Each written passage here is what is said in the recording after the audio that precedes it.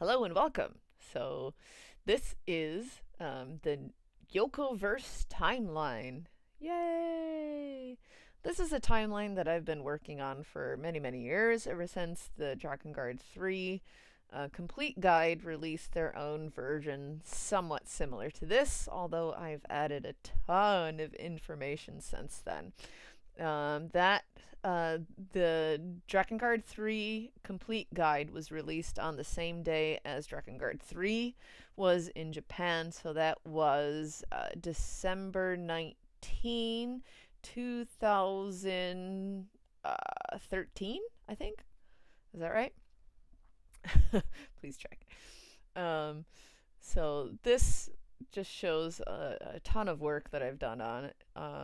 This I try to keep it updated as much as I possibly can. So this is the July 28th version of the timeline. So it adds a bunch of stuff like where NieR Automata fits into things when things occur, where kind of the novellas fit into things, where the games and comics and stuff all fit into the overall timeline. But what's kind of confusing is that we've got a ton of different separate timelines going on within this single flow chart. So I think a lot of people are getting a little bit confused about that. So I'm just going to talk a little bit about how I set this up and what it all means. So basically, this was originally made for Drakengard 3 in the Drakengard 3 complete guide, I guess. And what that was, oh, it was meant to help readers understand where the 1.3 novella sat into stuff. So it was this guy here. So to help people understand where Yoko's new 1.3 novella series fit into the whole overall timeline, they created this timeline. But I've added a ton of stuff into this, so it looks a lot different than what was actually printed in the book. So let's take a look. So basically, we've got the cataclysm, or whatever the big event in the year 856. 856. So that's the main point of where things kind of occurred. This is the time where the flower, magic, dragons, and the cathedral city just appeared in the world. We don't know really anything before this besides just our normal history of our world as it is today in real life. So just imagine in this year there's some weird shit happening from a different timeline, wherever. We don't really know. A timeline, universe, we don't really know. There is a difference between those terms. So whether it's a different universe or a different timeline, those mean different things. So you have to be really careful about the terminology that you use. But we don't know any more details about that. So the first thing that we know that occurred after that was the Utahime 5 manga. This is a manga. There were 3 volumes printed, and that leads into Drakengard 3. So this is the main game. So as you can see, this is the legend that I've got down here. This is the same as what was printed in the Drakengard 3 complete guide. I think I added stage play though. I think that's I think they only had these 4 things listed. So I added the stage play because there were, of course, the YoRHa stage plays, and plus I also included the Kimishini stage play in there as well. So let's see. So from Drakengard 3, the game has 4 endings: A, B, C, and D. And from each of these endings creates a separate timeline. But we only see the continuation of the A ending which connects into Yoko's Shini Taru Aka manga series with Brother 1. And that continues into the novella series 1.3. This is kind of like a reimagining. What? How do you say that? Revision. I'm not getting even. I'm tired. Leave me alone. A revisioning of Drakengard 1. Basically, it gives you like different information, like how characters might be different, how they might react differently to different situations and stuff. So I wrote all about that. I'm not explaining it well right now. Excuse me. I'm sorry. So this novella, we only see it talked about through its first ending, sort of. Like, it tells us, they give us, Yoko gives us another kind of flow chart for the endings, kind of similar to Drakengard 1 or Drakengard 3 or even NieR. I have those all on my website as well, so you can check those out later. What else? So there are actually 5 endings to the novella, but we only witness this one here. So the A ending is the world of dragons, and it finishes with the land of dragons, whatever that means. But what's a little bit confusing, and I was really kind of, I didn't really know how I wanted to put this into the actual timeline, but I wanted to raise this bit up. That's why it has like a shadow in the background, so that you can kind of sort of understand that it has nothing to do with these dates above it. Because generally with the lines going down like this, that will tell you basically what time, what year these events take place. But this whole box here is kind of separate from all of that. That's why I wanted to add this kind of shadow behind it, so that you know that it doesn't relate to these dates above it. So, hi. So that is the DoD 1.3 novella. So what's interesting going back to Drakengard 3 is that going into Drakengard 1, none of the endings in the actual game A, B, C, or D connect directly into DoD 1. That is left to the actual novel. The story side novel is what this stands for. So Drakengard 3 story side novel.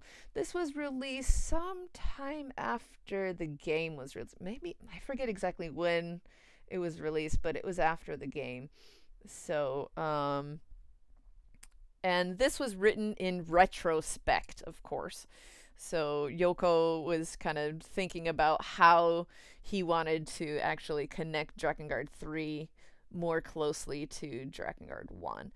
So that was his chance to do that. Why he didn't just add ending E in the game? See, that's what I usually call this ending. I usually call that novel ending E.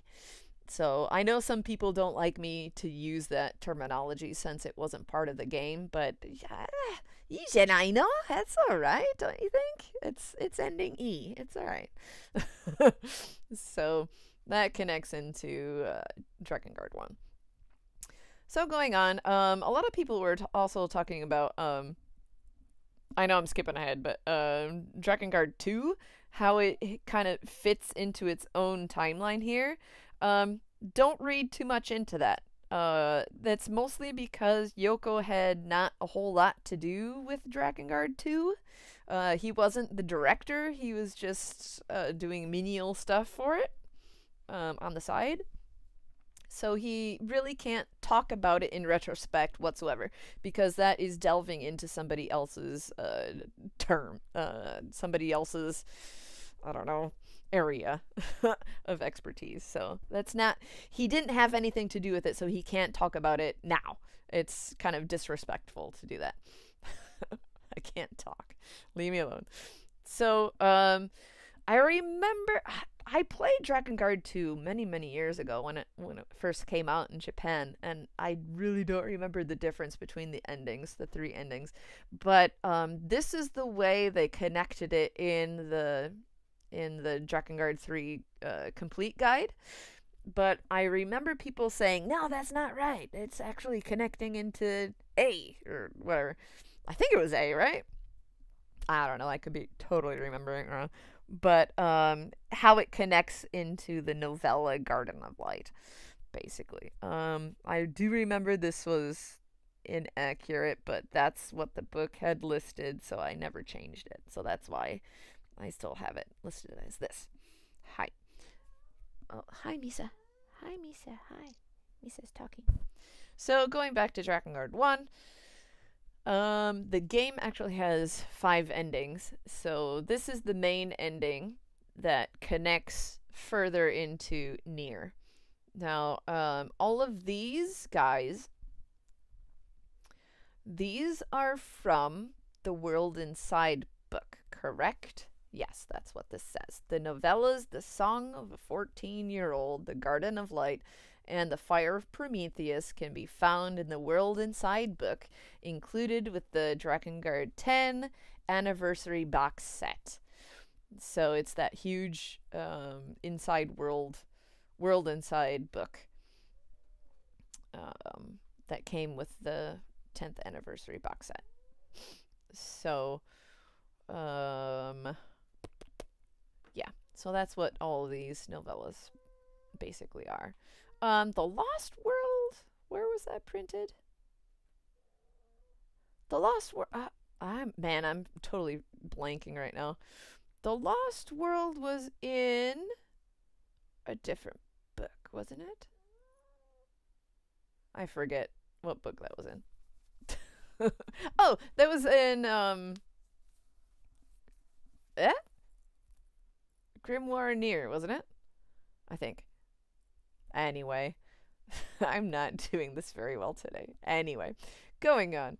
So we did this. So what kind of the meaning of this red stuff is written down here. So I've got the huge asterisk and question marks in red. So please look at this footnote here. Yoko's Kimishi ni Tamou koto nakare Thou Shalt Not Die manga and stage play might be connected to the overall Yokoverse, but nothing has been officially stated yet. It may be a prequel to NieR with further connection into NieR Automata. Now, I really wanted to include this in the timeline because there are so many things, so many kind of callbacks, a lot of curious things that connect into the overall Yokoverse that is within the story. So I've written a ton about it, about all the unique things that are seemingly connecting to Drakengard or even NieR. So if this were to actually be part of the overall Yokoverse, this is where I would put it. So it's the after the main June 12 event in 2003. This is kind of the aftermath of kind of experimenting with Maso and trying to create weapons out of kids, basically. So this is the new stage play, the Kimishi ni Tamou koto nakare Zero Kai. It's the second version, and that actually had 2 different endings. One, the red end was the original ending from the previous stage play, and the black end was a new ending which allowed 2 previous characters who had died to survive. So that's very interesting. The characters Kuchiba and Hakuji actually survive in this ending. The red end, just about everybody dies. All but 4 characters die in that one. Personally, I like that one much better than this, but just the fact that those 2 characters are still alive, I'm really, really curious about that. So, the stage play takes place about 3 years before the actual manga. So the manga is still ongoing. We don't know how that's going to end yet, but I believe it just entered into one of the main storylines that might be the end. I don't think it's I don't know. I mean, I don't want it to end, but I kind of think it's gearing up for the end. So we'll see. So it just continues on. These are the novellas toward the end, and then we go into NieR, and how NieR has the four endings A, B, C, and D. This is another novella, and here I have Grimoire NieR. Oh yeah. So this is where I wrote it. The Lost World is a story, a novella that takes place 3 years after ending E. I'm sorry, after ending D. I called this ending E a lot of the times, so that's why I get kind of confused. And also that's why I kind of did these like bullets and stuff here. Um, I don't know. I should probably erase this part here because it does take place after D. I think I would revise this. I would take that out because it does take place after ending D. Anyway, going on. So then it goes into this is a drama CD, a track on the drama CD, the NieR drama CD. I wrote about that in detail. I translated that track, so you can check that out later. Then it goes into Fire Prometheus, which leads into the whole 14th Machine War, which yeah, it deals with this timeline here, these years. What's I really don't like how I set this up now. It's been bothering me for a long time, but the file that I made for this, I kind of flattened everything. So these things aren't separate layers anymore, so it's really irritating to work on any of this anymore. It's just so old, and just imagine all of this shit. Almost every single line, every text is a separate layer. And you can tell in places where it gets kind of janky, like here. You can tell that line is kind of weird, and see, it's all janky. It annoys me greatly, so I want to fix it. But anyway, so this is where I included the YoRHa stage plays and stuff in here. So this the original stage play takes place in 11941. So there are 4 different versions so far. It's really hard to see, but whoa. So it's version 1.0, 1.1, 1.2, and 1.3a. Those are all dealing with the Pearl Harbor descent mission. The next one, the newest stage play, actually, to be written, I guess you could say, is the YoRHa Boys version 1.0. There might be more in the future, who knows? But this takes place in 11942. Des. And then later in 11945 is actually the beginning of the game. So all of these things take place before that. This is an interesting short novella that was printed in the NieR Orchestra concert pamphlet. I haven't translated it. It's like 1 page. I could probably translate that sometime I have time. Sometime I have time. But anyway. Does that kind of make sense of how I put this together? You can see kind of like 3 main timelines here, but there's way more than 3 going on here. So we have every single one of these endings is a separate timeline. It creates a new timeline. So to see where games connect, you have to look here. So for example, Drakengard 3 connects through this way into Drakengard 1. You have to go down here from the Drakengard 3 Storyside novel. It goes into ending E, which connects directly into NieR, and NieR ending D with extension into the Lost World novella, the Space War, Fire Prometheus, all of these go through those, and it connects to Automata. This, the 14th Machine War is basically the time of YoRHa. Of course, YoRHa was in development and stuff a little bit before this, but basically this is the main chunk of the war. So the whole issue with the original prototype number 9 and his rewriting of Project YoRHa, that happened 2 years before this date.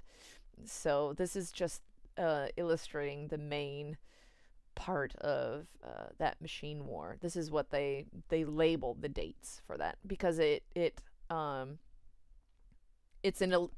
illusion of actual World War II, which took place in 1939 to 1945. It's a direct connection to real world happenings. So, hi. I think that's maybe it. Yes. Okay.